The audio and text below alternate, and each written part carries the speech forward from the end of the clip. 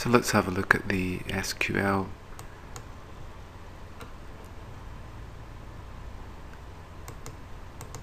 tab inside the toolkit. So with this we'll use some simple SQL commands and see what the responses are. So I've created a simple database. So in this case we have first name, surname, full address, test1, test2, gender and age, and this is within the DB1 table. So one of the most simple commands that we have is just to select all the records from our table. So we'll just run that. So we can see here we've got 5 records: first name, surname, full address, and so on. So let's order by, so we'll order by surname. So we'll just run that, and we can see here the surname has been ordered. And we could order by age, so then we can see that this column here has been used to order the records returned. So we can say find the first name where the gender is male, or find it where it's female. We can get the first name back from the database where it's male, and we can obviously get the last surname also when it's male. So in this case the first and last are actually Smith, so that's why it returned the same value twice. Okay, so let's have a look at returning the maximum age as a function, and so hopefully we should get 56 for this, and we'll use the minimum function and we get 22 for that one. Then we can count the number of first names when the age is less than 30. Now we can get multiple values back, so we'll get the first name and the surname from our table. Now what we'll do is that we'll get it when it's male, and also we get test1 returned here. So let's say we want the ages between 10 and 50. This will return that. Let's run that. So each of these statements is going to the database and a response is coming back.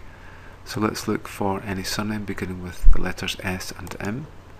So we see we get 3 coming back, and let's see when it's not that.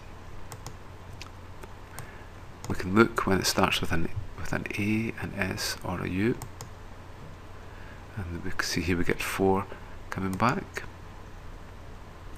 And then we can define if it's inside a set. So in this case it will only return the records where the age is 22, 56 or 33.